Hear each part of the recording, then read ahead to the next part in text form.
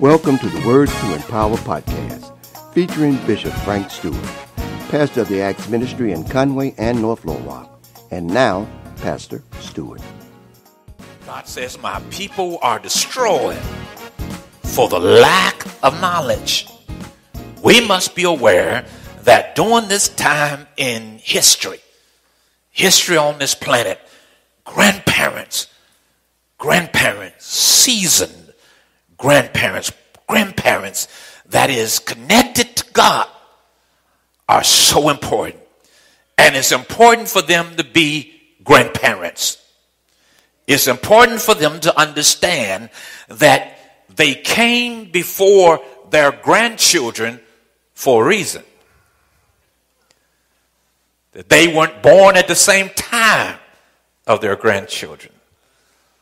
But they need to understand that I came first so I can be a foundation in you.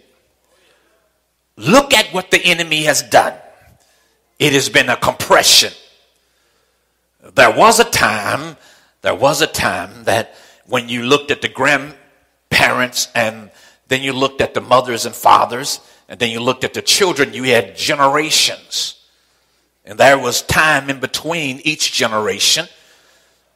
A generation is classified as 40 or 20 years. There was time in between. That means there was time for them to grow, for them to experience certain things in between. But now we had the grandparents and then we had the parents and then we had the children. But now the grandparents are the same age that the parents are now. Hear what I'm telling you? So we have, in essence, what Satan has done is robbed us of a generation with our eyes open, and we didn't even recognize it. All the experience that came with time and walking with God and understanding something and maturity, now grandparents are the age of the parents. It is important to understand that a grandparent holds a very unique place in the plan of God. Very unique place. We sometimes as parents, Sister Bolden, we sometimes forget when we're talking to our children and we begin to tell them, you know, I wasn't anything like this when I was your age. And I never did this and I never did that. And my mama never had to tell me to do this. And my daddy not tell me to do this. And I always clean up my room. And I always do that. And it takes the grandparent to say, wait a minute, I was there. And what I'm seeing in the grandchildren is the same thing I saw in you. Come on, see it. It is the grandparents that hook up the two generations and bring about peace. It is a very unique position, not by accident, but what God did. So Timothy, his grandmother, thank God for, was there to help and to build a foundation. Now, we ask God to make us a foundation. We ask him to make us a pillar. In Galatians chapter 2, verse number 9. Follow me now. Follow me now. Galatians chapter 2, verse number 9 in the original King James Version. In the original King James Version on the screen. Lord, make me a pillar. What are you saying? Lord, fix me so. Stabilize me so that my kids can build their lives on my life. Come on, I won't be long, but I'll be strong. Because he's trying to say something to us. What will the righteous do if the foundations be destroyed? He didn't say that. What he was saying was, it is happening. What are we going to do? Now the next verse says, God is in control. But God needs us to bring about a change. Galatians chapter 2, verse 9. And when James, Cephas, which was Peter, and John, who seemed to be pillars. You see that now? And some of y'all are getting ready to be grandparents, don't know what you think, so you need to really listen. And when James, Cephas, and John, who seemed to be pillars, perceived the grace that was given unto me, they gave to me and Barnabas the right hand of fellowship, that we should go unto the heathens, and they unto the circumcision. Just that one verse. Pillars. What is pillar? What do you do with a pillar? Pillar is part of the foundation. You build on a pillar. Judges chapter 16, verses 29 and 30 in the New King James Version. I want you to see a pillar. What is the significance of a pillar? When he says, these men are pillars. You got a whole lot of people in church, but I hear God saying and crying out, I need pillars in this generation. I need pillars in the next generation. That's what he's saying, Jameson. I need pillars in your generation.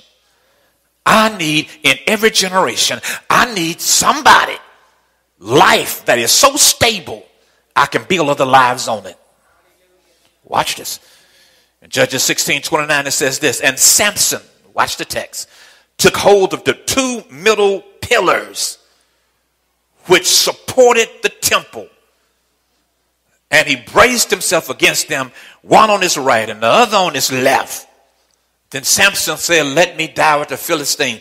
And he pushed with all his might, and the temple fell on the lords and all the people who were in it. So the dead that he killed at his death were more than he had killed in his life. Now watch this. I use this to let you know that if the pillars crumble, see, people's lives are being supported with our lives.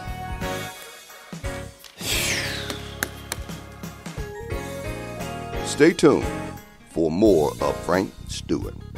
And now for some special announcements. Thanks for partnering with the Acts Ministries. We value your service and your donations. That's why we've made it easy to make contributions to support our ministry. Simply go to your web browser and click the search bar and type in actsministriesonline.org. Then click Donate Online. It's really that easy. For mobile giving, text the amount you wish to donate to 501-302-4242. That's Simple Give. And now, more of Pastor Frank Stewart.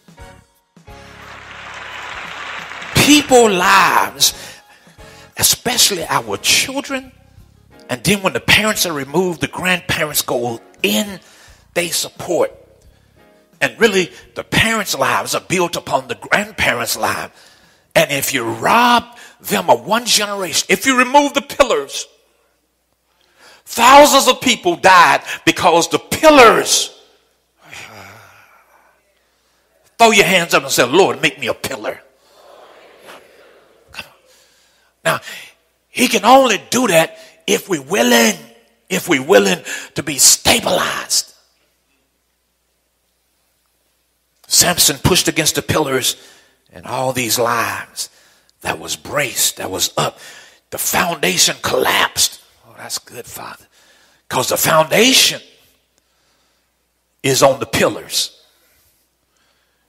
There are many can be part of, let me show you in scripture. 1 Peter chapter 2.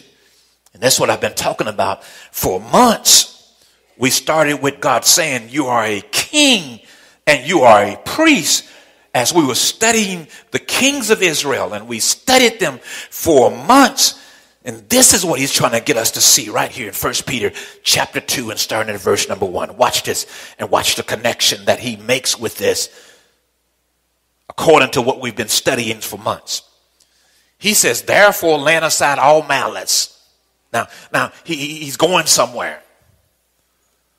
He didn't say we didn't have it in us. He said we need to get it out of us. It is deceitful to think there's none in you. In this flesh dwell no good thing. It's a constant crucifying of the flesh. He said, lay aside all malice, all deceit, hypocrisy, envy, and all evil speaking. As newborn babes, desire the pure milk of the word, that you may grow thereby. You hear that foundational class? You hear that? We've been talking about spiritual maturity. Well, that's what we are. If indeed you have tasted that the Lord is gracious, coming to him as to a living stone, rejected indeed by men, but chosen by God and precious. You also. This is everybody that is born again. He says, you also. Now, Jesus is a chief cornerstone.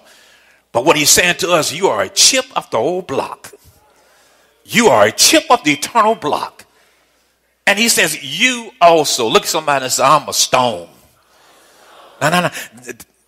That's whether you want to be that or not. That's whether you want to be. Once you're born again, you're a stone. But God now is looking for pillars. Because pillars hold up stones. Grandparents, parents, then the children, then the parents become grandparents and the children become the foundation. But if you destroy one level, he says, you also. Look at somebody and say, you also. As living stones. Isn't that good? That means I'm supposed to be solid. Chip off the old block. That means I can crowd in the hymn that says, Rock of Ages. Y'all know what that means? You know, we sing stuff, we don't really know what it means. Rock of Ages. Unmovable. God is the Rock of Ages. He's immutable. He does not change. Impossible for him to change. He's always solid. He's rock solid. You can depend on him. You can trust in him. Great is his faithfulness. Every day he's faithful. And that's why we worry sometimes, because we ain't leaning on him. Just kind of lean over a little bit. So I got to learn how to lean and cast my cares on him, because he carried for me. Rock of Ages. What? Clap for me. Oh, we got to get the hymns back in the church. We got to get the hymns back in the church. We got to get the hymns back, because they say something to us and they last eternally. They just don't go with one song and then a new song. The hymns are stable. Clap. You know what that means? Clap. That means open up. Now, the Rock of Ages, which is Jesus. He's impenetrable. He's immutable. But you know what? He'll open up. Let me hide. Because if I hide in you, can't no storm, no wind, no hurricane, no tornado in life. For mobile giving, text the amount you wish to donate to 501-302-4242. The Acts Church in North Little Rock is located at 1224 Franklin Street. For more information, go to actsministriesonline.org or give us a call at 501-329-2055. Thank you for tuning in to the Acts Ministry Podcast. The Acts Church is located at 1423 England Street in Conway and 1224 Franklin Street in North Little Rock, Arkansas. Tune in each day to hear an inspiring word from Pastor Frank Stewart.